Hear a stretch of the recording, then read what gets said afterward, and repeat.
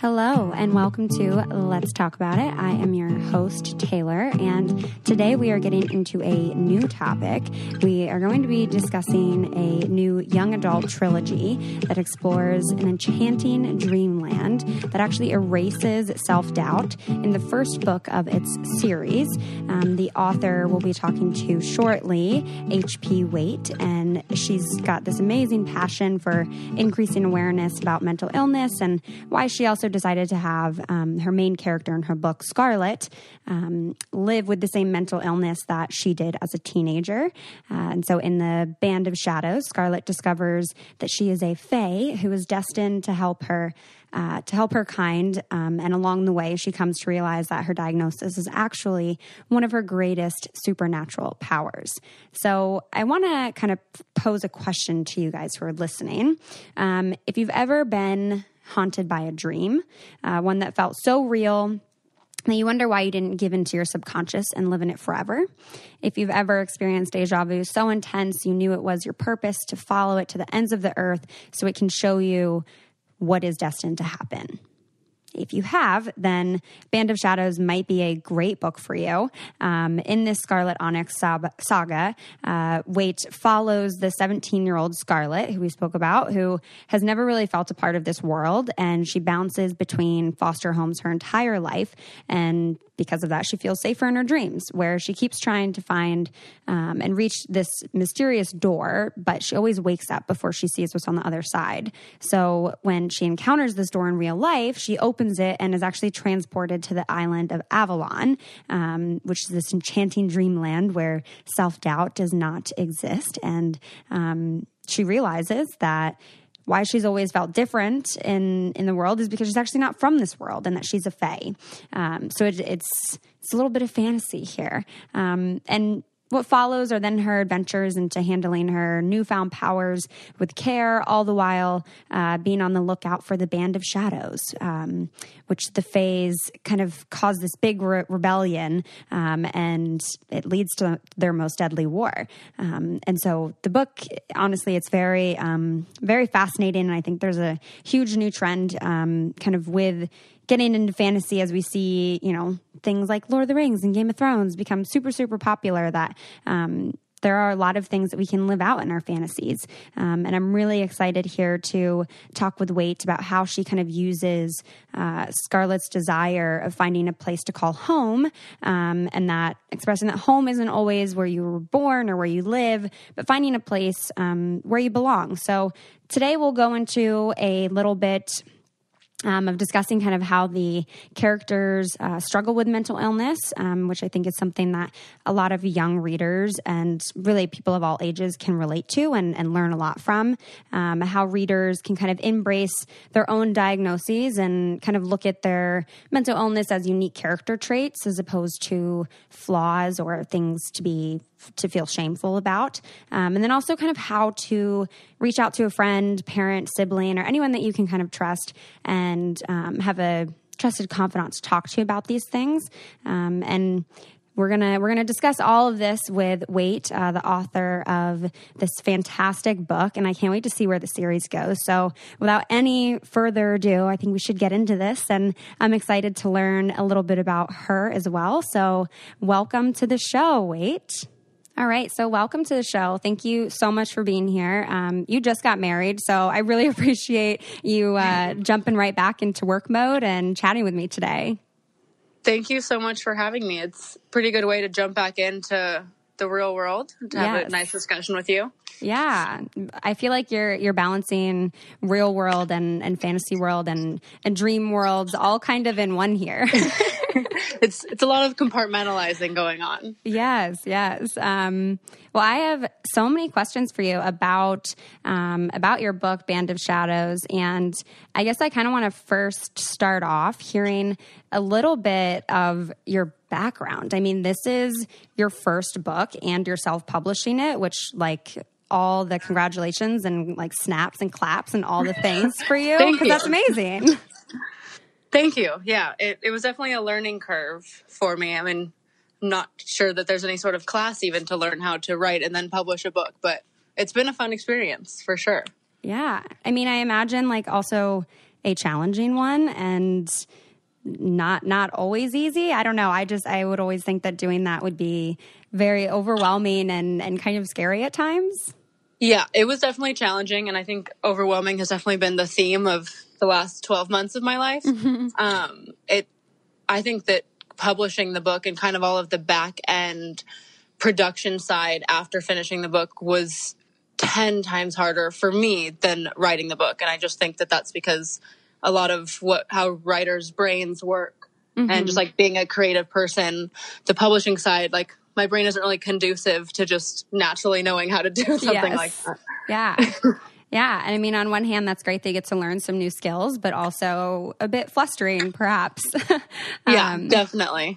And then, so you studied psychology, is that right? You got your bachelor's in Southern California? Yes, I went to USC and I got a double major in history and forensic psychology. And I was pre-law. I was thinking about going to law school, and clearly I decided to write a book instead. Yeah. I'm curious if you can share a little bit about what that period of time is like between graduating, thinking that that's going to be your path, and then kind of where you're at now. I think that's always a really tricky phase for people. And even, in your book, kind of writing to young adults, that could also be a period in their life that perhaps that they're struggling with. Definitely. I mean, at 22, making a major life decision is pretty hard at any age, but at 22 to be able to decide what you want to do with your life almost seems impossible. So I just talked to professors and a few other people in the legal profession who had all really kind of warned me about what I was getting into, and they all advised me to take a year off. And in that year off, I had a job and I was working, and I really did enjoy what I was doing. But while I had a job, I had this idea for a book, and I started I wasn't working on it per se. I was more just kind of playing with the idea. And then I just decided, I talked to actually my dad one day and was telling him about the idea. And he was like, you should just run with it while you're young. You can always go back to law school, or you can go back to school at any age, but you can't necessarily always not be working full time when you're older with more real world responsibilities and kind of life coming down on you. So I thankfully had his support, but that's kind of how the book started. I just decided to try and work on it full time, and it was a giant learning curve. But I mean, what I studied, it didn't directly apply to the book, but it very much indirectly applies. Just the whole historical element and then the psychological element, both are super present in the book, which was important to me just because those are two things I'm very passionate about.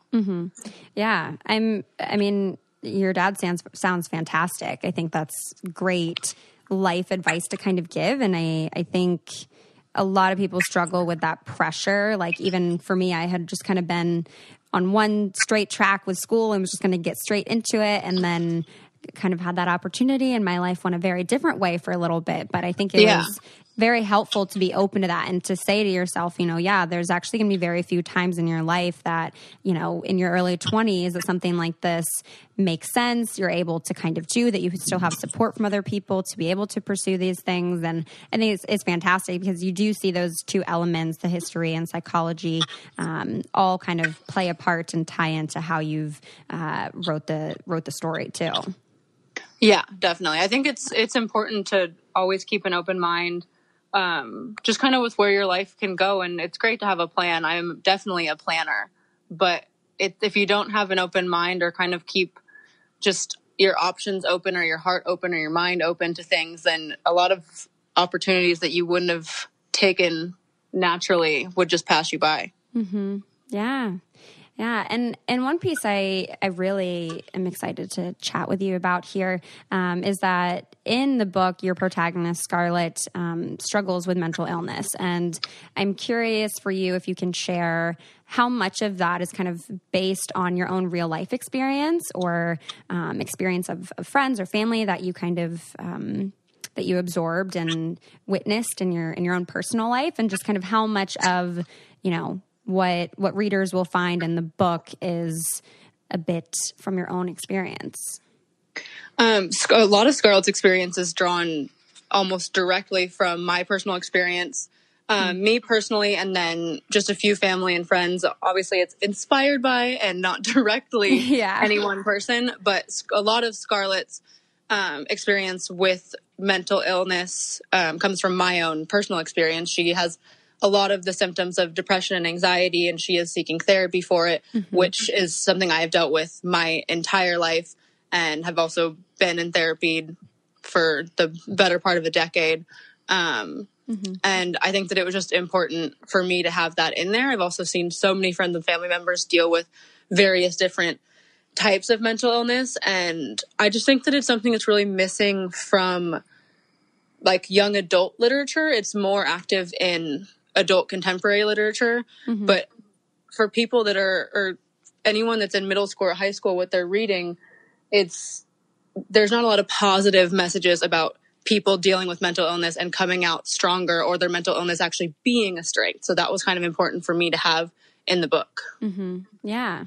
And one thing I guess I wanted to ask you a question about, and I kind of wanted to read like a small little piece of this because you mentioned counseling. And I was very curious when I read this, if this was your experience and if we could kind of unpack this a little bit.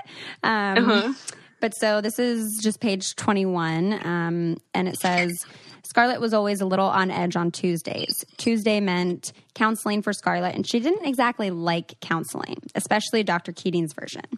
And then on page 23, you go in to say Dr. Keating was the type of therapist who cared more about feeling accomplished after a session than helping his patient. He didn't care to dig deeper to determine the root of the problem. It was enough of a victory that he had compelled her to display any sort of emotion. And that whole little section there with him, I found so intriguing, and was very curious if that was your personal experience in therapy, kind of feeling like your counselor or therapist wasn't super present actually with what you were dealing with, but was more kind of seeing your progress as successes of their own. Yeah, it actually is. It's very similar to what my first experience with therapy was. And it was a therapist that I actually ended up seeing for about a year and a half because I had never seen another therapist, and I just thought that that's how it was.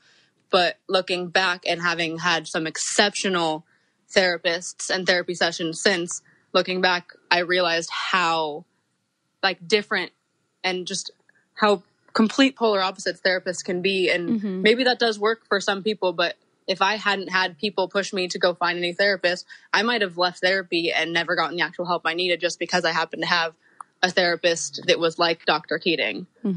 Yeah. So I get so many questions from people asking these kinds of things where, I'm working with my therapist and, I don't feel like she's actually helping me. Like, how do I go about addressing this? Or, I just don't really like my current therapist. So how do I tell her that? Or, I went to therapy years ago, but my therapist really sucked. So I just don't go to therapy anymore. And it can be really difficult. And it sounds like for you, you had the support of friends and family, it sounds like, to kind of push you to go back. Yeah, to go back and just try someone new. And I think a big issue for a lot of people, and I've seen this in a few of my friends, mostly some of my girlfriends, but you open up so much to a therapist and you kind of have to go start from the beginning, and you talk about your childhood or your parents and past traumas. And even if you don't have a good relationship with your therapist or you don't think that it's working, sometimes people think that it's easier to stay in that kind of relationship than it is to start over, because they don't want to have to completely start from the beginning again and go back over all those past traumas. They'd rather just stay with a kind of subpar therapy session, but at least not have to start from the very beginning again. Yeah. I think that entire process can seem very overwhelming. Yeah, definitely. Yeah. And I really appreciate and like the fact that in this character and in the book that you've really kind of turned all the stereotypes about mental illness kind of on their head, where these are like supernatural powers and these are things that you can use to your strength. And I'm hoping you can talk a little bit about what that looks like for you, and what your journey has been with that. Yeah, I mean, I definitely drew on my own experience for Scarlet, also a lot from my sister's experience. But for me, with depression and anxiety, I mean, I think my anxiety, the way that it's a strength for me is just how much it, in the beginning, I couldn't feel that it was a strength at all. But now that I've realized how much of a tool you can use it as, and I'm so motivated by, like, it's hard to explain, but it really truly motivates me in a positive way now, because I know that a lot of my anxiety is coming from a good place to motivate me to do things. And for the empath side, that Scarlet is like her biggest attribute is, my sister has dealt with really intense depression for most of her life, and she is so incredibly empathic. It's one of the craziest things I've ever experienced. Just, she can be in a room with someone she's never met, and she's such a highly sensitive person to other people's emotions that she can feel what they're feeling. And obviously it's not in the same way that Scarlet does it, because life is not a fantasy fiction novel, and she cannot control their emotion. But it's that same idea where she can connect so strongly with people on that level because of how sensitive she is to their emotions. And it's like the biggest strong suit, because she's just got the best interpersonal like relationships that you can imagine because of it. Yeah. Yeah. You know, I don't think I had ever like thought of it in that way. But I think that that's a great example of how to kind of take that can feel so overwhelming and kind of pull you down a bit to realize that in this, you also have a skill that not a lot of people have, and that it can bring you closer to some people. I think just managing that level of output and that level of input of what you're absorbing from other people is something to be cautious of. Yeah, you definitely have to be very mindful of that. And I do think that having a good therapist or a good relationship with your therapist really helps, or at least it has with me and people that I know in my life. Because for me, I don't know if I could have realized that on my own and kind of turned some of those symptoms of my own mental illnesses into the positives that they have been now. Yeah. And for you, was this something that you started to learn throughout counseling once you kind of got to your good therapist? Yeah, definitely took some time, some tweaking. But it definitely came out of some good therapy. And I think that everyone is different, and each mental illness is unique to itself and unique to the individual. So each person will have their own, just what works for them may be different. But for me, therapy was like instrumental in all of this. And I just think that if I had not just books, but anything in the media and literature and TV and movies where there were young people, especially young women, that had similar issues to what I felt like I was having, and then turn those into strengths, it would have been so empowering at a young age. And maybe it wouldn't have taken so long for me to realize how to do it. Yeah. Yeah. And I guess when talking about, you know, experiencing this anxiety, and even a little bit of the depression as well, what did that actually look like for you? I know for Scarlet, part of that manifested through nightmares. And I'm wondering if you can share what that looked like for you. Yeah, I mean, I didn't really have, that part is completely different for me. I had terrible insomnia, so I couldn't even have had a nightmare if I tried, because I was just up all the time.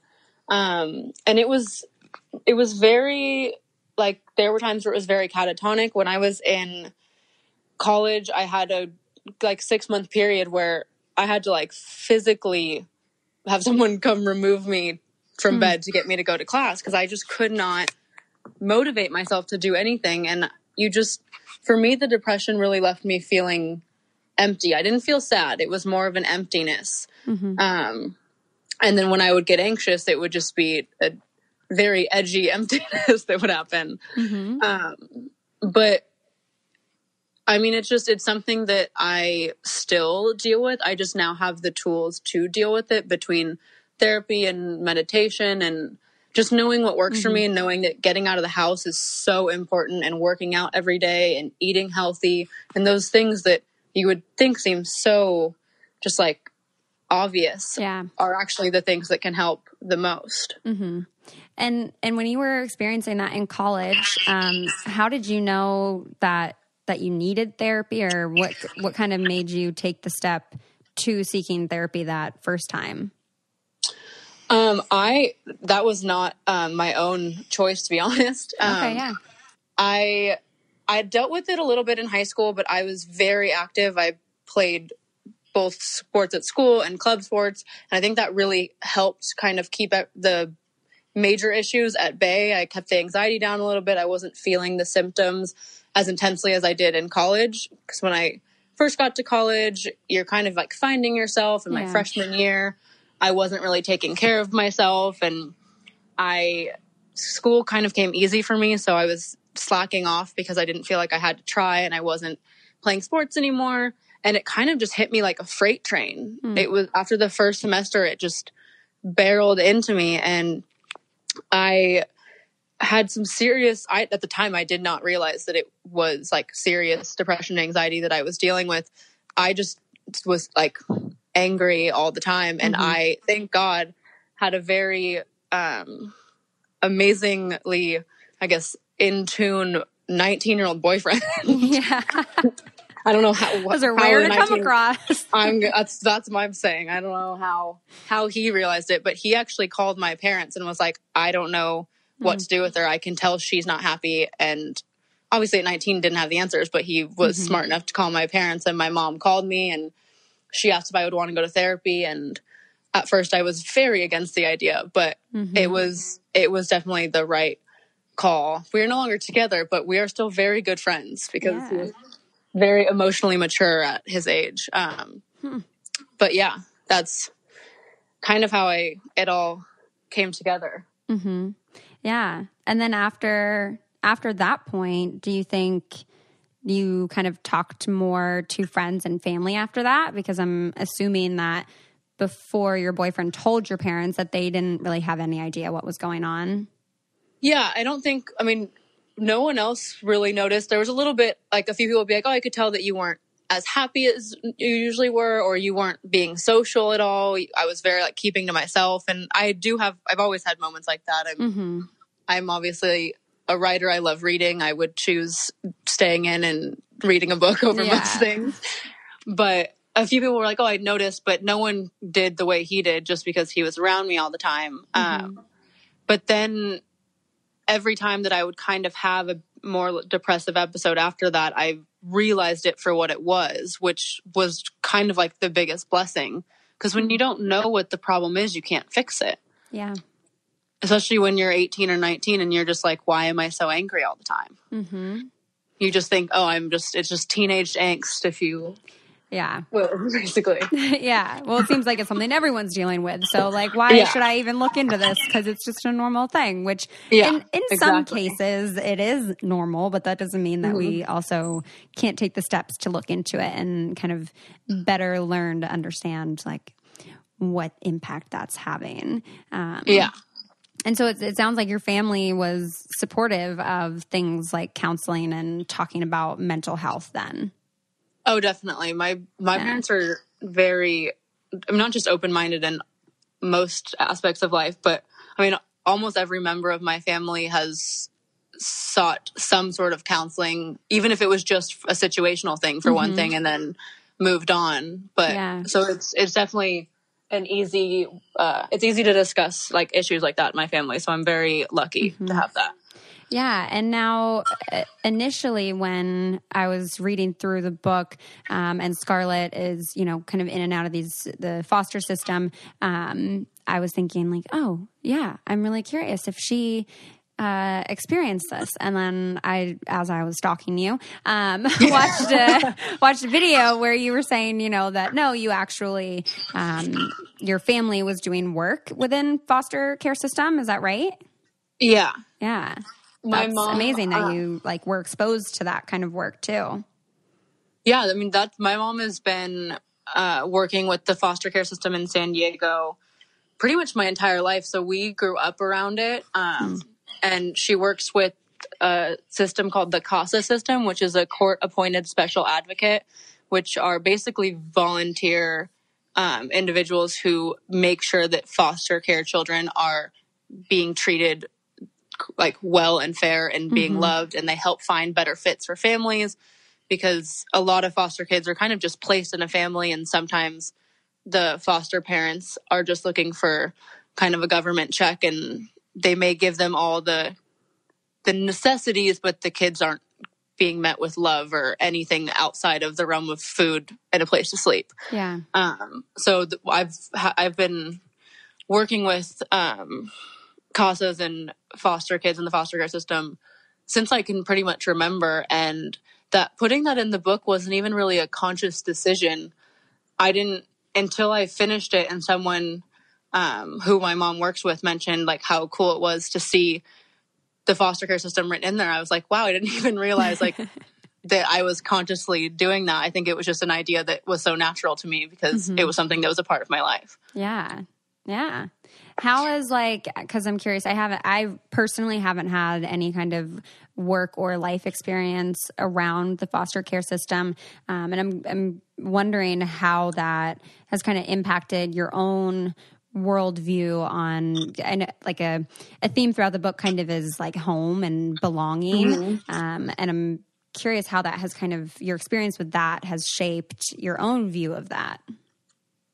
I think it's definitely shaped it. In the most obvious way is that I would be completely inclined towards fostering and adoption for many reasons, mostly just because there's so many children that are in dire need of a loving home.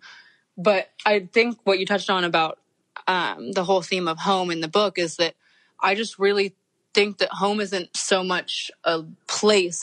Home can be a person. It can be a place. It can be a feeling. You can feel it in your favorite book. You can feel it in your husband or wife. You can feel it in your best friend. It's just a feeling that can be ascribed to a certain aspect of our life that makes us feel truly comfortable and the most ourselves. I love that kind of definition of home. I think that like it really touches home, and it, I think, allows people to not feel excluded from just, you know, if you don't feel like you belonged where you were born and where you were raised, that you don't feel as excluded or left out if that doesn't feel like home for you. Yeah, definitely. I'm curious what home is for you. What things or people you would say feel like home? I have to say my husband. Yeah. Because I just got married. Yeah. That's still a very weird word for me. But home, I mean, I have a lot of things that feel like home. I think I was actually born in Iowa, and when I go back to Iowa to visit family, even though we don't have like the home I was born in, there's something about being there and the smells that I feel so relaxed. And my dad calls it the lizard brain. There's just something inside of you that like knows that this is a good place for you. But then there's also just like, I mean, my dog. I love my dog. When I was just away from her for a month, I feel like a part of me is missing. Yeah. And then certain books that like, mostly books that I read at a very young age, like in those really like formative years, that when I pick up or not even reread, but just get little reminders, like you just feel that feeling inside that makes you feel like home, like so comfortable. So it's just, you feel yourself. Yeah, I totally feel you on the animal piece. I have a cat, and yeah, being with her I feel so at home. And when I'm away from her, it's like literally a piece of me is missing, and I'm like, oh, like I miss you so much. I know, it's the worst feeling because you can't even talk to them. Yeah, it is. It's so shitty. And then you mentioned Iowa. I'm curious, what part of Iowa? Sioux City, Iowa. Okay. Iowa is like so big. I have my stepfather is from Iowa and they have a family farm there. And then my ex was also from Iowa. So, oh my gosh, I so agree funny. with you there that there are, for me, like Seattle is just home. If I see anything, if I see the Space Needle, I like cry and I'm just like, oh my God, I'm home. Like Mount Rainier, just, it's an amazing feeling of home, but definitely like being on any kind of farm like brings me back to Iowa and has a feeling of home. Yeah, I was gonna say like if I see cornfields, just immediately. Yeah, yes. I'm like plants in general. Like I have my whole garden out on my balcony and plants all in my apartment, and just being around plants and nature for me is like a major home feeling. I definitely feel that. I never even really made that connection for me, but I've always had to have some sort of backyard because and like a very green one, not sadly not like a super drought tolerant one, but it needs to feel more, I guess, Midwestern for me. But yeah. And I mean, because you were in South Dakota, is that right? Yeah. I've never been there, but I imagine that it is somewhat green. It's very green. It's the same. It's very similar to Iowa, but I move so much and I'm traveling so much that I'm always in a new place. So I think that for me, other than like just Iowa, most of the time for me it's not a location because I move almost every year at this point. Yeah. Wow, that's a lot of moving. It's a lot of moving. Is this like moving totally different states and cities? It varies. I mean, from Iowa to South Dakota, San Diego, LA. I lived in LA for 8 years and I lived in 6 different apartments or houses in those 8 years. Wow. So it's just a lot of, I guess I'm a little stir crazy. Well, I was going to ask you, as I was, again, doing my stalking on your Instagram, that you travel a lot and that you kind of consider yourself a little bit of a nomad. And one thing people always ask me that I love hearing from other people too is like how you take care of your mental health when you are traveling, like how you practice that self-care and how you maintain those check-ins and what do routines look like while you're traveling. It's definitely harder when you're traveling, and I think there's a bit of a learning curve there. But for me, 2 of the I could say easiest things, but I guess when you're traveling, they're not always that easy. Is making sure that I'm still eating well, which is so hard sometimes in certain countries. Yeah. To be able to find healthy, organic, clean type of food, and unless I'm staying in a place that has a kitchen, which will make it a lot easier. And working out. Those 2 things are so important to me because I just don't feel, I almost feel mentally foggy if I don't stay on top of some sort of regimen with eating and working out. And it doesn't need to be crazy. I don't need to be going to some like circuit training class every day while I'm traveling, but just doing something, whether it's a hike or going to a 30-minute class or doing yoga in the hotel room or whatever it is. Yeah. How do you manage that within your relationship as well? It's pretty easy within my relationship because my husband was a pro soccer player. Well, there you go. So those things are very important to him as well. Well, I mean, he sounds like a great match for you then in that sense that someone that, you know, also values the things that are considered self-care for you and that help you cope with depression and anxiety, and knowing that not only does he value them, but also kind of knows how to put those into practice too. So that worked out well. Yeah, definitely. Definitely worked out well, especially since he no longer plays every day. He is much more on top of his own diet and working out because he's trying to stay in the same shape. Yeah. And I mean, I'm just so impressed, that anyone writes books. Like I feel like it is such an accomplishment. And I did about a month. I can't even keep track of months anymore. In April, I did my first live podcast event, and one of the questions, it was super awesome. definitely would love to do another one.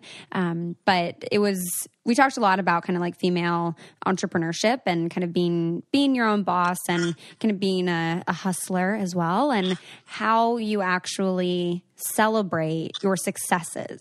And it was kind of a question that like stumped a few of the other women as to like, well, I just keep going on to the next thing. And so I want to ask you, how have you celebrated your book? It's really funny because I was just having this conversation with Jordan, my husband, because he is a celebrator and I am not. It's just like celebrating myself feels very unnatural for some reason. Yeah. It almost makes me uncomfortable because, well, it is a big triumph to write a book and publish it. To me, I still don't feel like it's something that I should celebrate unless it like became a successful book, if that makes any sense. Even then, I may still feel uncomfortable. You feel like it will be successful when it's something that there are like these qualifiers to it? Yeah, I think that I have qualifiers attached to it, but then I also just think it's something with my nature. Even when I hit those qualifiers, there'll be a new round of qualifiers. And I'm like, well, now this has to happen because we've reached these. What's the next goal? And I think I'm very pragmatic when it comes to like planning things out. So, and I don't know, I don't really celebrate my own successes. And I think that maybe I should, but I don't know. What do you do to celebrate your successes? Did you have a good answer? I honestly, I don't totally remember what I said. But I know for me, it's usually I take time to like decompress and like to not do anything. And the things that I do are really just to like refuel me. So, I mean, even after I did that event, I had to go do a bunch of other stuff like immediately afterwards. So it kind of took a little bit of attention away from that. But once I came back home and everything, I just took probably close to like a week and a half. It was realistically like 2 weeks, where I just focused on my garden and hanging out with Lily, my cat, and catching up with my friends. And I guess, all those kind of little dates together with friends were little mini celebrations. But it wasn't anything like huge that I did to celebrate. I'm really curious for you because like if someone had like planned a celebration thing and been like, here's a celebration, I would have been like, oh, this is fantastic. Let's celebrate. But I just didn't have the mental capacity to kind of do anything like that. But for you, it almost sounds like some of that attention on like you being the one that like people are celebrating feels uncomfortable, and that like you don't want that attention. Yeah, I definitely get uncomfortable with that kind of attention. And I love planning parties for other people, but I don't like them being planned for me. So that might have something to do with it. Just not really wanting to have something that's focused solely on me. I mean, even at my own wedding that just happened, I kept like trying to turn the spotlight on other people. And my mom at one point was like, this is your wedding. What is wrong with you? Yeah. Yeah. Well, I mean, I think that it makes sense. I mean, I know we only talked kind of briefly a little bit about the anxiety that you struggle and manage now, but it makes sense not wanting that attention, that it could cause a lot of anxiety, that focus on you. Yeah, definitely. And one thing I think it's so hard because I think that especially female entrepreneurs, I think that women who are, really doing badass shit sometimes feel like they don't deserve to celebrate, or that it still isn't necessarily good enough, or that that they're going to be shamed if they do celebrate and they're like proud and loud, that people are going to be like, no, stop. Yeah, I think that definitely is the case. Yeah. It's hard. It's hard to celebrate your successes. It is, because sometimes it almost, I mean, I get uncomfortable in like a personal sense I get a little anxious and just wanting to hide from the spotlight. But also, it can just feel like you're bragging. But I never feel that way about other people. Yeah. So it's really just something that's inside my own head or women's heads where we think that, oh, we can't celebrate it or everyone's going to think that I'm bragging about this.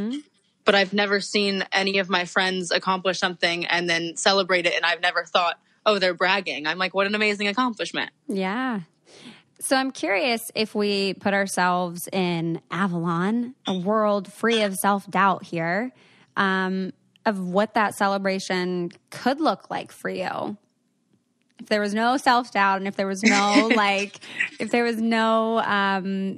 worry of like, is someone going to think I'm bragging? Like, what would that look like? That's a very difficult question. I know. I'm trying to think of that. It would be great to live in a world like Avalon and not have the self-doubt aspect, or just even to live in a world. I clearly created a world that I thought would have been amazing to live in my unbiased opinion. Yeah. But yeah, I mean, I think it still would be, because of how I am, it'd be a small celebration. Yeah. And probably just with people that I still feel like closest with. But yeah, I mean, it'd be something small, or I don't know. Sometimes I feel like traveling for me can be a bit of a celebration. Yeah. Like going on a trip to celebrate something, but you never really vocalize that that's what it's for. Yeah. It's not like a big party where everyone is cheersing to you. You're just like, I celebrate by being like, oh, I've always wanted to go here. Let's plan this trip. And then it just kind of is an unspoken celebration. Yeah, no, I like that a lot. When I was thinking about the podcast event, that was actually really difficult to think of how I celebrated it. But I recently have gone back to counseling, and I did actually take a moment to celebrate that. It wasn't like a dinner or party or anything. It was just by myself, and I literally just kind of like sat there and like cried. But that was like my celebration. It was like, It was lots of like words of affirmation and gratitude that I spoke to myself to be like, I am so proud of you. Like, you are a boss ass bitch. Look at you. Like, this is great. And I was just kind of like my own cheerleader in my own head for a second. I don't know if you ever practice that, but I kind of want you to for writing your book. Yeah. I mean, sometimes that's exactly what you need. A lot of times it's like just time with yourself that's the most important. Yeah, it is. And for me, and I'm guessing even for you too, part of that time too was like going into therapy. Like, my therapist is awesome. Yeah. Yeah. She definitely helps with a lot. And I'm really curious about so many different aspects of your life. And I'm like, there's so many other questions that I have for you. I'm like, I would love to learn more about your relationship and more about your therapy and just everything. But I saw that you also have like your own foundation as well, that focuses on like restoring our oceans. And I'm like, holy shit, girl, like, what don't you do? This is amazing. At the very beginning, I think one of the first words I even said on this podcast was compartmentalize. Yeah. And a lot of my life is compartmentalized. But just like the foster care work that my mom does, my dad has also had his own foundation my whole life called the Waitt Foundation, which is just our last name. And it is primarily for ocean conservation and just environmental preservation in general. There's also some other like scientific research in crazy scientific stuff like biophotonics and things that sound incredibly boring but are incredibly important.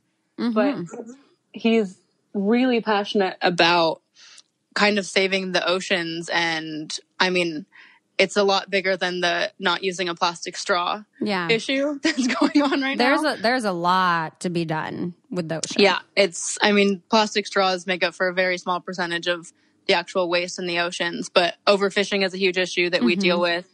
And we work directly with governments actually to kind of delegate these marine protected areas called MPAs through our foundation's institute called the Blue Prosperity Coalition.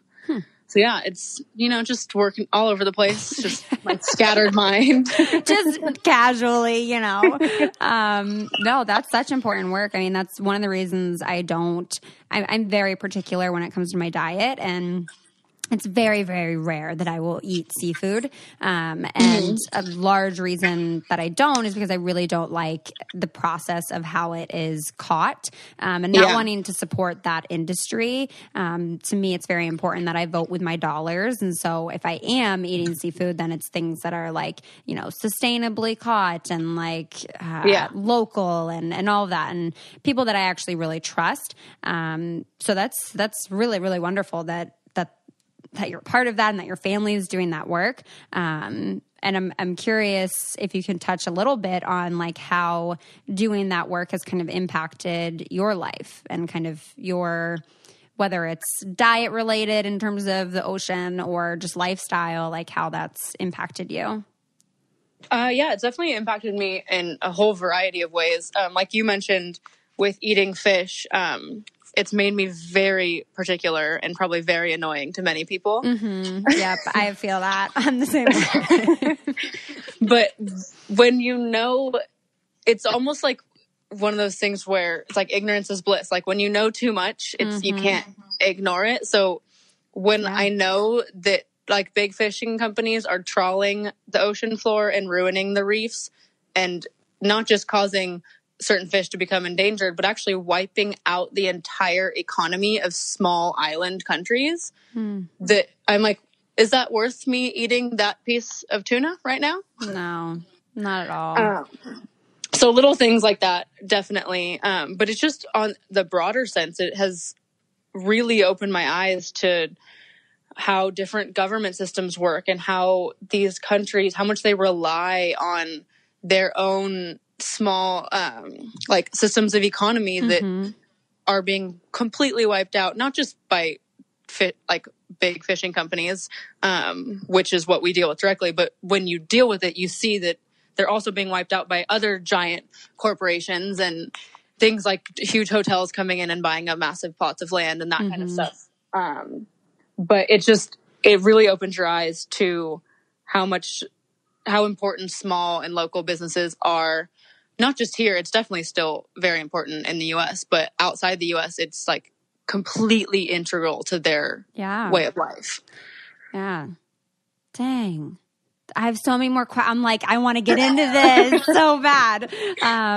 Yeah, even when I had initially like done my research on you, like the book was super interesting and loved that you were passionate about mental health and with supporting the foster care system and raising awareness about these things. And then I saw like the oceans thing and I was like, oh my goodness, like these are all fantastic things. I'm so glad she's doing this work. And I'm curious if there's other things that you could share with us that someone maybe would not know who picked up your book or ordered it. Other things that you're passionate about and that are like dear to your heart. Right now, something that's really that I'm really passionate about that I'm kind of trying to work on is I'm trying to open a new institute within my family foundation that works solely with spreading awareness of human trafficking. And it's a huge passion project for me, which is always a weird thing to decide how to word this because then it sounds like I'm passionate about human trafficking. Yeah. But it's just something that it actually came up because of all of our work with ocean conservation, is how closely tied the big fishing companies are to human trafficking. Really? Which sounds crazy. And in the briefest way possible, basically a lot of people are being sold into human trafficking and slavery situations through like the fish trade. And that kind of opened my eyes a few years ago, and I started looking more into it. And then I realized that while that is happening and is a huge issue, it's happening very substantially within the United States, which is something that I don't think people really realize. And whenever I brought it up to people like in my network, everyone seems to think it's kind of like a Liam Neeson Taken thing where it's happening in Asia or Eastern Europe, but it's literally happening in the US. And 3 of the top 10 hubs for it are cities in California. Wow. So it's something that I really want to bring awareness to, but I've been working with other foundations who are already doing the work to try and educate myself as much as possible before I actually dive into it. Yeah. Yeah. I know there's an organization here in Seattle. I went to one of their meetings, I want to say it was like last year, and learned a little bit more about what they're doing. And then there's another one actually that reached out to me. They were doing a walk to raise awareness early June, and I wasn't able to make it, but I actually might speak at their like annual gala event, charity event thing in November, I think it is, and like be their MC for. And they're this organization that essentially provides resources to girls getting out of human trafficking. And that's amazing. Yeah, it is. It's crazy because we don't think about it, but it really is a big issue. And I think the what's the word I'm looking for? The things that happen after it, the consequences of the aftermath of being involved in that, I think, does require so many resources and a lot of help. And it is so important to raise that awareness for that. That's amazing that you're looking to partner with people and adding that passion onto your list and just doing amazing work. Just trying to really diversify. Yeah. I knew that there would be other things. I was like, I know there's already like a lot here, but I'm like, I have a feeling. You're very empathetic, and I think it's fantastic that you're doing the work that you're doing. I think that the book is like super helpful for young readers, but especially like honestly anyone of any age, but especially young adults, just kind of with these elements of friendship and home and finding belonging and again breaking a lot of that stigma around mental health, that it doesn't have to be something that your mental illness doesn't have to be something that brings you down or is your flaw, but can be something that in some ways you can use to your advantage. And I just think it's beautiful. Definitely. And I think even just like the more we talked about it, when you had asked earlier how I use or view my mental illness as a positive, I think that kind of the feeling of being stir crazy and having to have my hands in all these baskets and always doing all of these things is a lot to do with my own depression and anxiety. It kind of fuels me to stay super busy and on top of things. And I'm also, as you just said, very empathetic. So I feel very strongly about many different causes. But I think that without that, I might be content to just have one job and only do one thing. But I'm always looking for more almost. Yeah. It's an interesting thirst to clench. Acting like I have some wisdom here. Is that the right phrasing to use? Maybe it's that I'm always trying to quench this thirst and I just don't know if it'll ever. The thirst to help people that also struggle with some anxiety. And again, even I think everyone feels a certain layer of anxiety before it has to be actual disorder or mental illness. So it literally is something that everyone can relate to, and that so many people can benefit from just hearing someone talk about it. So yeah, I'm super, super happy that we got connected and that that you did open up and share with us today the things that you did. Super appreciate your vulnerability, and I hope people will definitely check out the book. Do you want to share a little bit about where people can find you? I know I already said I stalked you on Instagram. So I don't know if you want to tell people a little bit about where they can find you. Yeah, the book can be found most easily on Amazon, Band of Shadows. It's HP Waitt is my pen name. You can also find me on my website, which is bandofshadowsbook.com. And my Instagram is Hailes, Hailes. My name is actually Haley, not HP, but Just had to have a little pen name. Yes, I love it. A little alter ego. little bit of an alter ego, just 1 degree of separation for the book. Yes. I love it. Well, thank you so much for coming on and sharing all of this with us today. I mean, you're just really a go-getter and are doing amazing things. And I might have to have you on again to talk about other things. Definitely. Thank you so much for having me. I appreciate you so much having me on, and it's been a blast. I can't believe that we've been talking for nearly an hour. That just, it went by so quickly. Yes. But yeah, I'm definitely open to talking again, or, awesome. you can continue to stalk me and I'll stalk you. Yes. It's interesting. That is how most friendships actually are. That's how they're all starting now. Yeah. Yes. Yeah. And I'm glad it went fast. I think it's interesting because an hour sounds like a long time, but usually almost every episode once we get started and at the end, people are like, wow, that went really, really quickly. So I'm glad it hopefully wasn't a, daunting experience getting back into the flow of things after your wedding.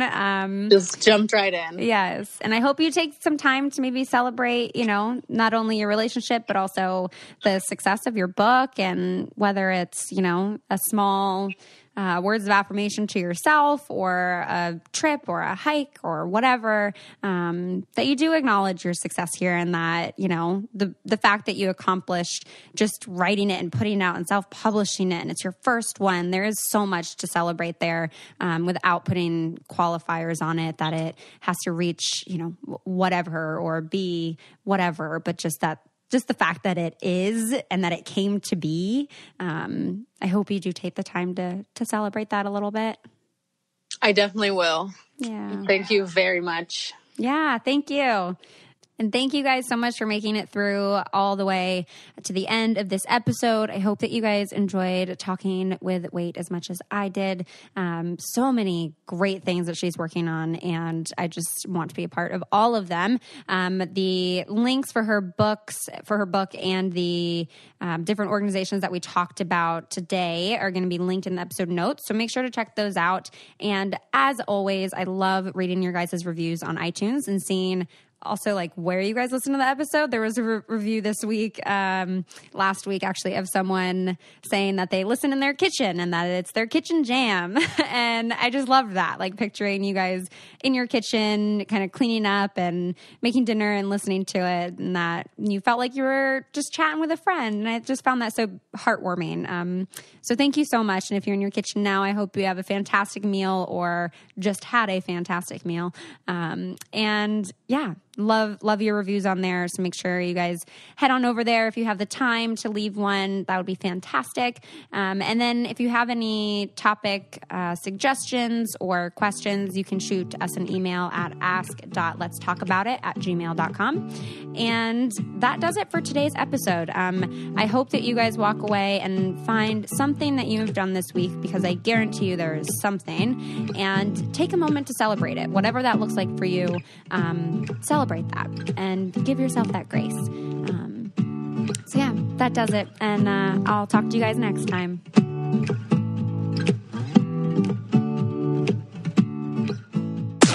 This podcast is brought to you by Waitt Podcast Network. Check out all of our shows, including the Brain Candy Podcast, I Don't Get It, Coffee Convos, and Let's Talk About It.